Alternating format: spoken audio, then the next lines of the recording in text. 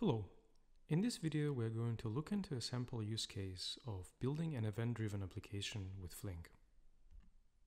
As a reminder, in one of our previous videos, we have discussed how a lot of event-driven applications are built using transactional databases. Using a database naturally allows to push the concern of state fault tolerance from the application domain to the database domain. On one hand, with such approach, you have less to worry about in your application. Hopefully there's some sort of a database fault tolerance mechanism already in place. This could be, for instance, a master-master synchronous replication. In such case, you don't need to worry about losing your state even if an availability zone goes down. On the other hand, there are some drawbacks. Your state access is slow because each request has to go over the network. Databases are hard to scale. If you must process large volumes of data, you're likely to hit a bottleneck there. Moreover, synchronous replication solutions are usually expensive. So in this video, we will discuss how you can avoid those downsides by implementing an event-driven application with Flink. Instead of synchronous database replication for fault tolerance, it will instead rely on Flink's efficient snapshots mechanism, which we have discussed in the previous videos. So what kind of an event-driven application are we going to build? Let's imagine that for some mysterious reasons, we've decided that the world needs a new dating application. We come up with a fancy logo and a catchy name, and we're ready to get started. So what exactly will Flink do in our application? Being all enthusiastic about Flink, we decide to put it right into the center of our most critical application logic, producing matches between our users. Let's say that we have a stream of like events. These events represent the fact that user 1 likes user 2. Likes are always directed, going from user 1 to user 2. Obviously, those likes can happen at any moment in time. If we receive two like events with the same user IDs, but the opposite order of user 1 and user 2, we want Flink to produce a corresponding match event. Flink is a distributed system which runs your application on a distributed fleet of machines. Obviously, in order to produce a match, we first need to bring two related events together into the same physical server. In order to do that, we will define the getID method of the like class as follows. An ID of a like is a string containing sorted and concatenated IDs of the two users. That way, both the fact that user 101 likes user 305 and the fact that user 305 likes user 101 get the same ID, 101_305. This example assumes that duplicate events are handled elsewhere in the system. So no duplicate events with the same user 1 and user 2 fields can arrive.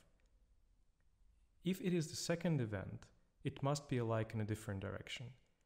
It is actually not hard to also add this deduplication functionality with Flink, but we're going to skip it here for the sake of simplicity. So what are the next steps? We go ahead and define the structure of our Flink program. We define our data source. In this case, we consume like events from Kafka. Next, we do some transformations. We take the data stream of like events and apply the keyby operation to it. As you can see, we pass a lambda function that uses the IDs of the like events defined previously to determine the key. Next, we tell Flink that our custom match function has to be applied to the partitioned or keyed data stream. At the end, we are sending the output of the match function to one or multiple sinks.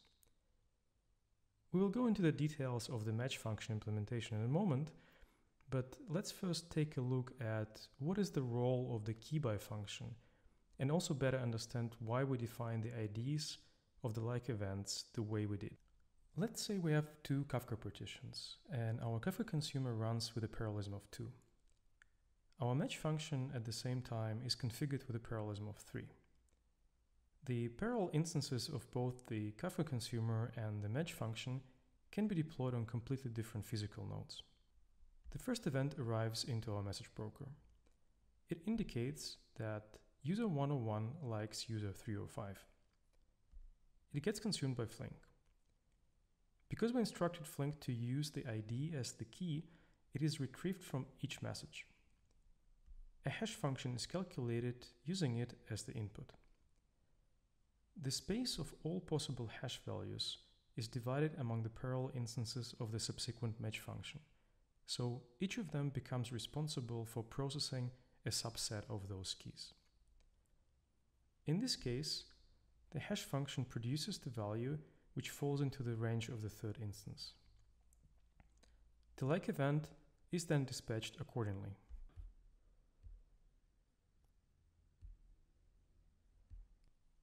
After that, the next event arrives.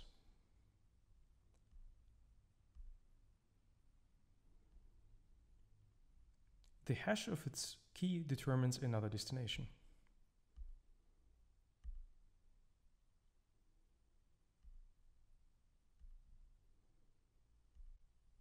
Next, the third event arrives.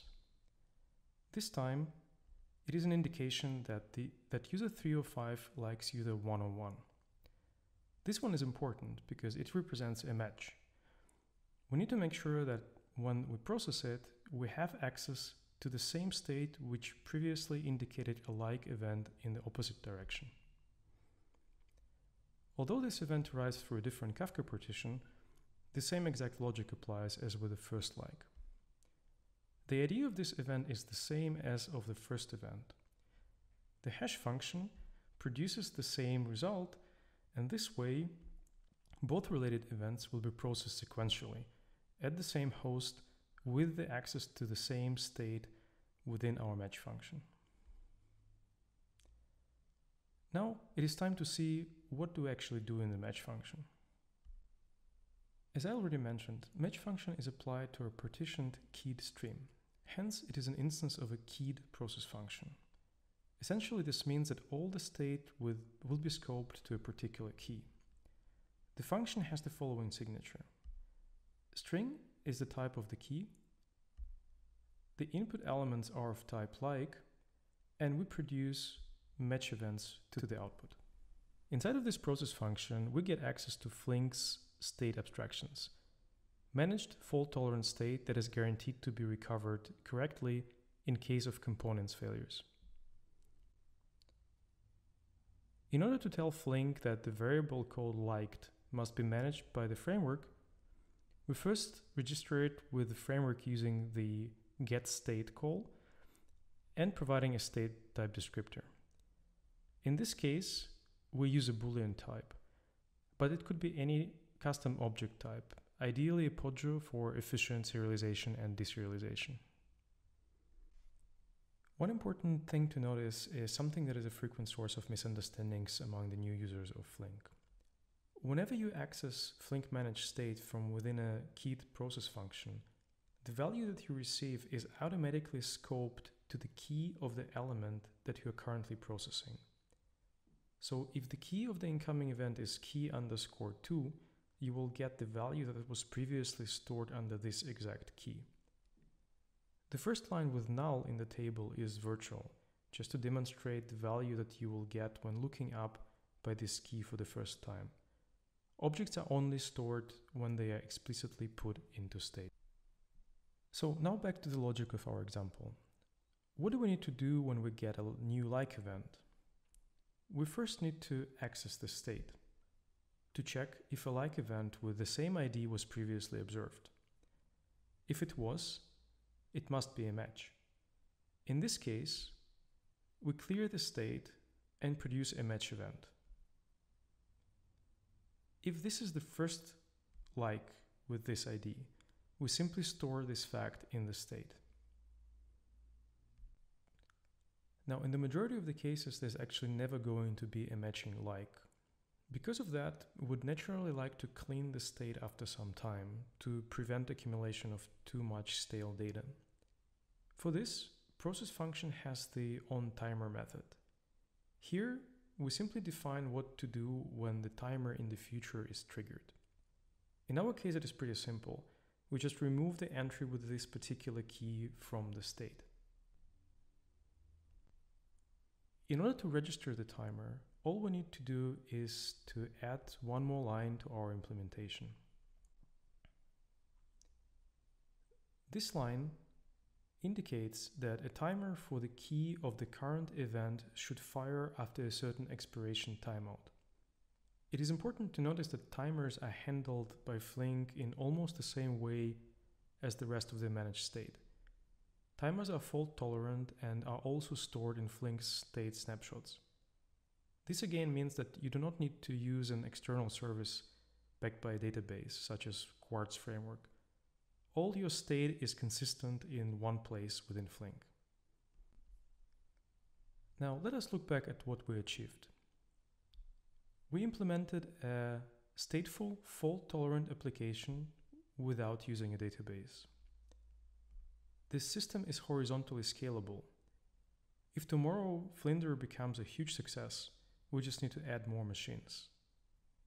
We also do not need to necessarily involve database or system administrators to scale our application. It can be handled by the developers by simply increasing the parallelism. The application that we implemented is a parallel execution system, but it is not subject to risks of introducing concurrency bugs. ProcessFunction methods are executed in a single thread, and correct and consistent access to the state is handled by the framework. We didn't have to think about executor services, synchronized blocks, and atomic variables. And the best part is that, apart from some wiring, this is all the code that we had to write. I hope this video gave you a feeling of how much heavy lifting Flink can do for you if you decide to use it for implementing your next data-intensive application. Stay tuned for the rest of the videos in this series.